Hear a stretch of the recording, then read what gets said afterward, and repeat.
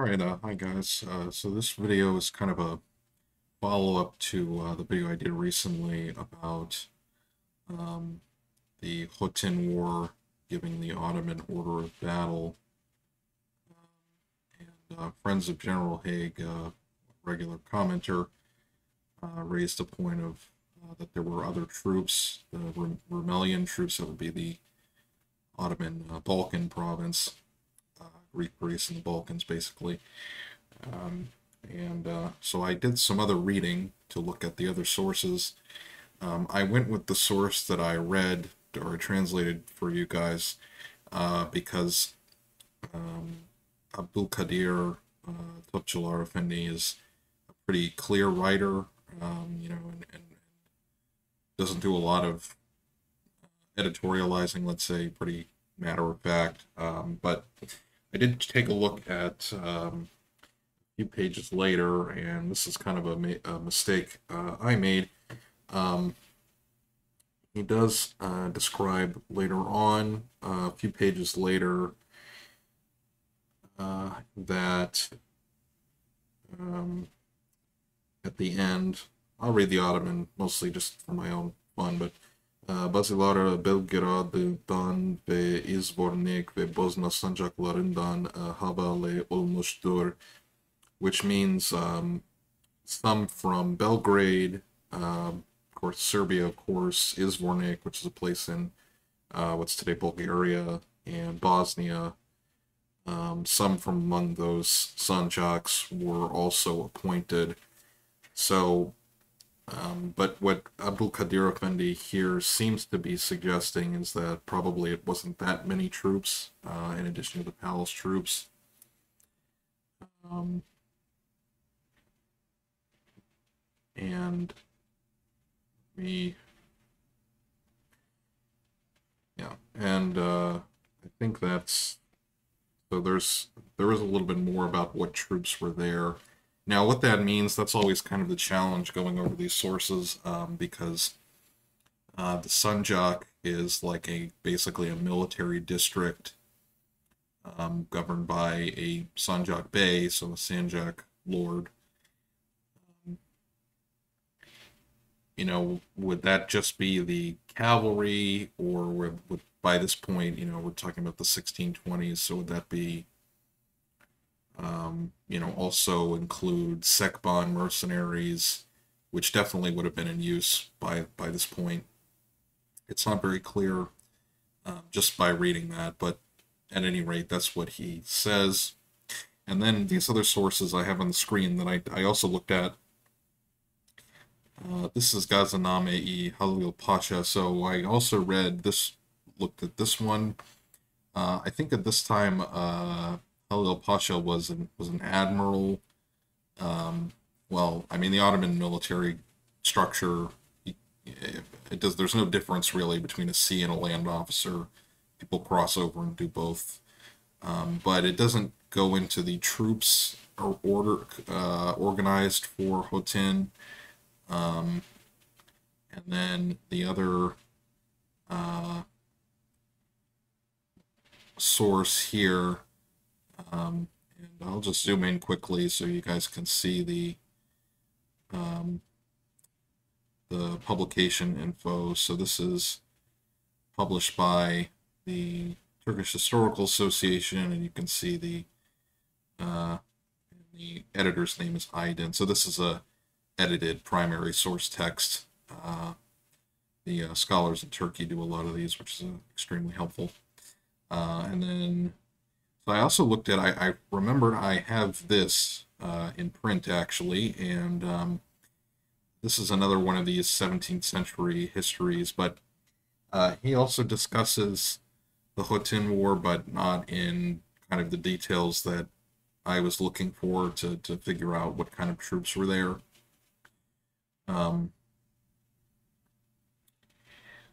Although I think, based on my preliminary research, my sense is that the Ottoman army did not want to pull from the provinces and a lot of troops from Rumelia because it would have left that area open, because Abdülkadir Efendi also writes that specifically that the troops in Hungary are left to protect the frontier, which would make sense. This is a lot of these wars in the early modern period were. I'll have to do a digression here for a moment, but a lot of these conflicts in the early modern period were definitely like opportunistic, and they had a pretty good understanding of, these empires and states had a good understanding of, okay, when our enemy's at war, that's when we want to attack. So they're tied up on two fronts, and they have extensive intelligence networks and things like that to figure out when these things are happening. And news travels fairly fast, more so than, or faster than we may assume. So, for example, like earlier, like in the 16th century, you can think about the Battle of Mohacs when Suleiman invades Hungary.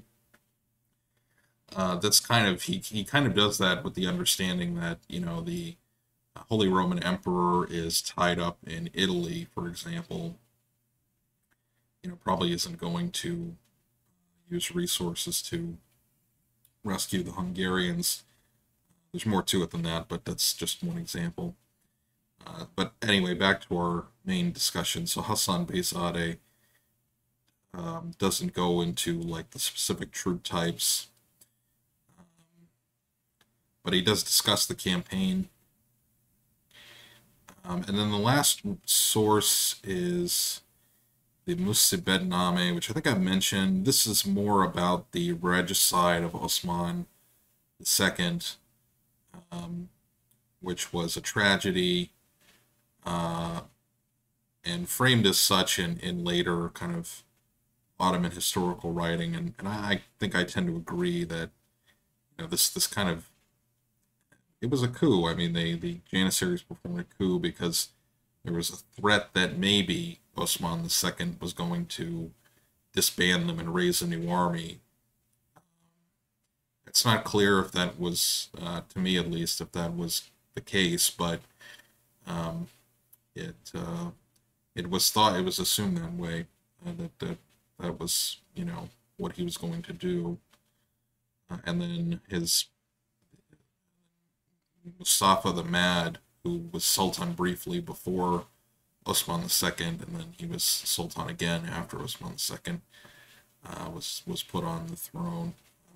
But I will go to another source, and I'll look through this one. I did highlight some of this. So this is from Khatib Çelebi, who is a major Ottoman historian of this period.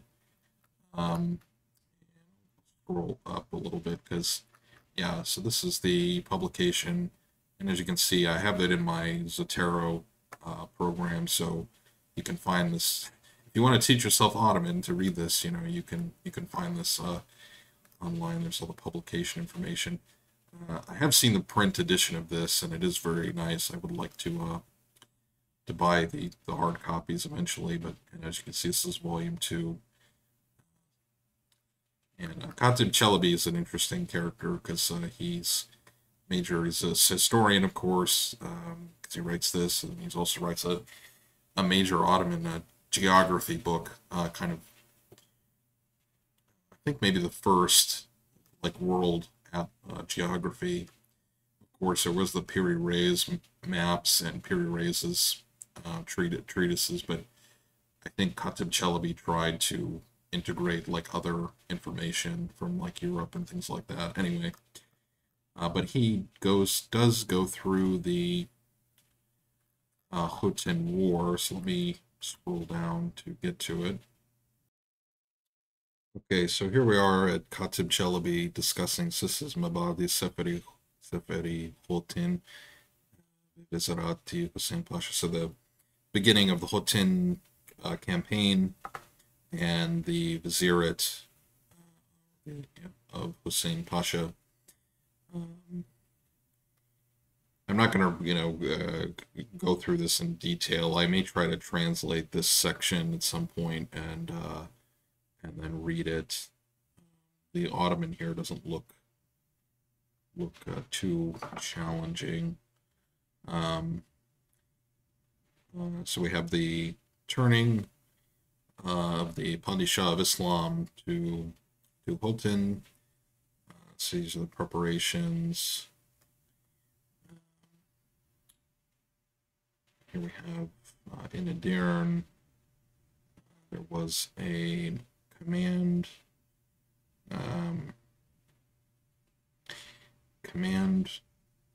Yeah, basically there was a command issued for Janissaries. And then, thank goodness, because I highlighted some sections, and we have section about the Cossacks, excuse me, information into the coming word from the direction, from the Ziya, yeah, from the Crimean Tatars, basically. But it does get into some troops. Let me get down to the parts I highlighted. We have discussion of Gabor Betlen, the Transylvanian prince fighting against the Habsburgs at this time.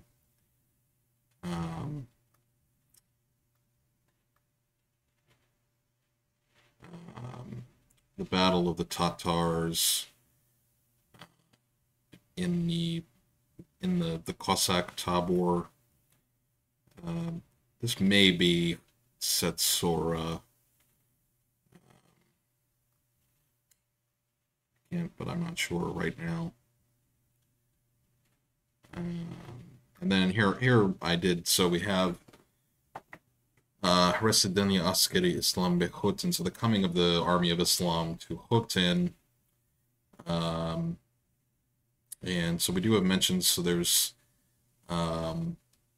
the troops, mentions the troops, an attack upon the servants of Damascus. Sham is Damascus, in Syria, of course. And then we have the more discussion about when the Tatars come, Muhasara-i Tabor, so the besieging of the Tabor, which is interesting with the terminology, because they use this Tabor for pretty consistently with the Cossack, because Topçular, Katibi Efendi also uses this terminology, which they don't seem to use as much in the other sources I've read about the Habsburgs. They usually use like just generic, more generic terms like ally, regiment, or the words for army, things like that.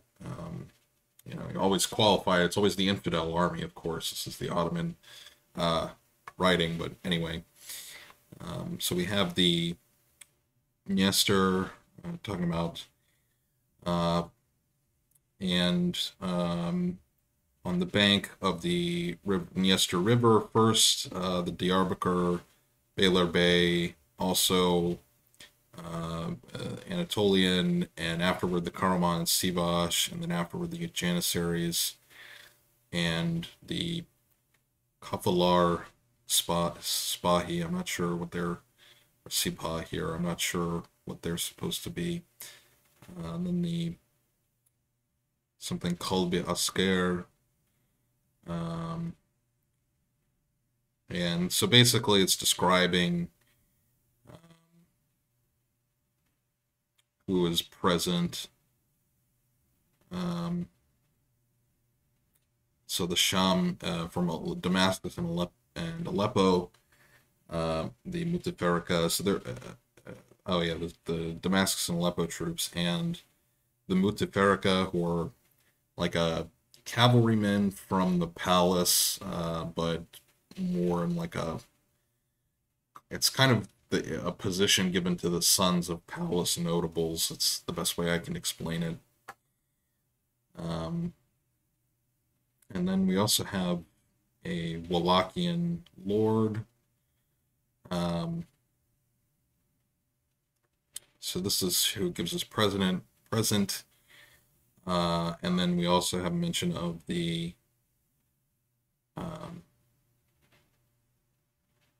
Bosnian troops.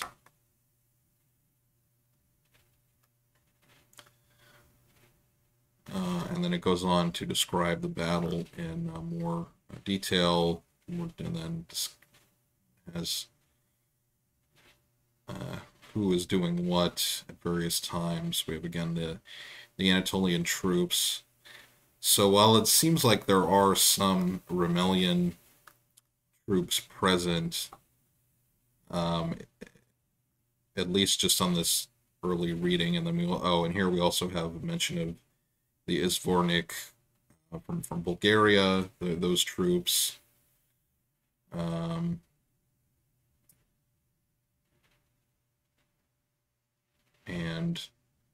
And even some from Hungary eventually do arrive, so that's interesting, and some Rumelian. So there are Rumelian troops that do take part in the campaign.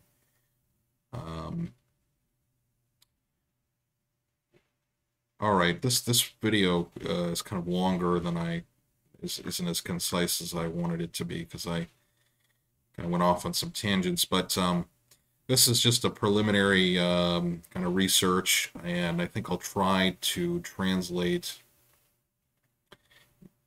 parts of this, or if I can translate all of it. As you can see, there's more mention. I've just tried to highlight when certain troops are mentioned, and then I'll try to reconstruct or translate this to reconstruct the Ottoman point of view from the battle, because this is quite detailed and fairly easy grammatically to read by Ottoman Turkish standards. So, all right. I hope you found this video interesting, at least. I know this is kind of not like a finished product, but I do like to make these videos because I just like to show people, this is how you kind of do source-based research, and the answer isn't always there right away. So, okay, well, thank you for watching, and I will talk to you guys in the next video.